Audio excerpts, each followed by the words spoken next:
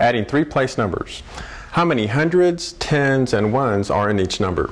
Well, the number that we have, 856, can also be represented as 800 plus 50 plus 6. And when we add the three numbers, of course, we have our 6, our 5, and our 8. 856. So we can see that this represents what is indicated here. We have 8 100s, 5 10s, and 6 1s. One store donated 562 loaves of bread for the needy, and another donated 235 loaves. How many loaves of bread were donated from both stores? Again, when we read the problem, it's really important that we read for understanding. We want to make sense of what's being asked here. How many loaves of bread were donated from both stores? In most cases, the question in the problem is in the last sentence, and we can identify it here. How many loaves of bread were donated from both stores? So that indicates to us that we're adding. The next thing to do is to locate or find the numbers in the problem. And we see we have 562 and 235. Those are the numbers of interest to us. Those are the numbers that will give us our solution.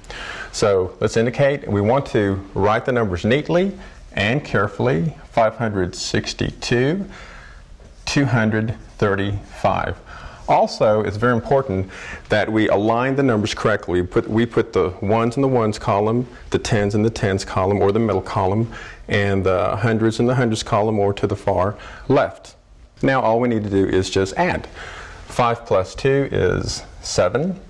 3 plus 6 is 9. 2 plus 5 is 7. So we can see our solution is 797. Now let's see if it makes sense. How many loaves of bread were donated from both stores? That number would be 797. Always ask yourself, what does this number represent? What does it mean?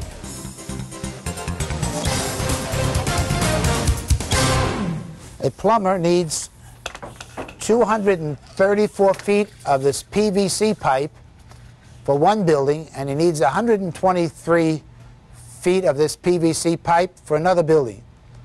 How many total feet of PVC pipe does he need to buy? Now let's do the math. We have to add these two numbers, 234 feet plus 123 feet. 234 plus 123. 3 plus 4 is 7.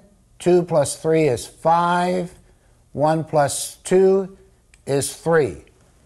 So what they need for the two buildings is 357 feet of PVC pipe.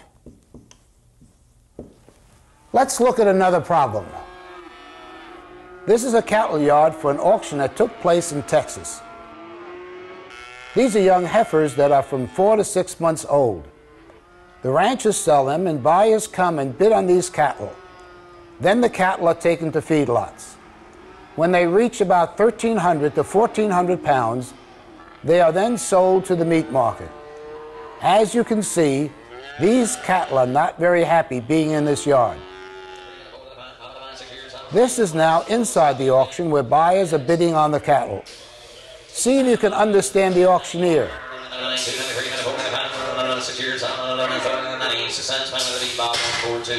I can't.